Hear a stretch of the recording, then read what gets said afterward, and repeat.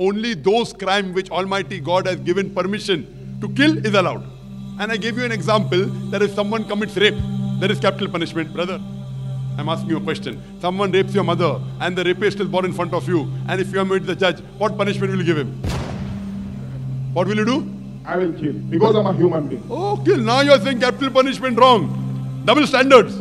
You are a human being, I am a human being. Allah is Almighty God. He has told that certain crimes which are spreading corruption in the world, like raping, should be put to death. I agree with you. I have asked this question to thousands of non-Muslims. 100%, all of them said we will put him to death. Some went to the extent of saying, I will torture him to death. How you said, I will kill him.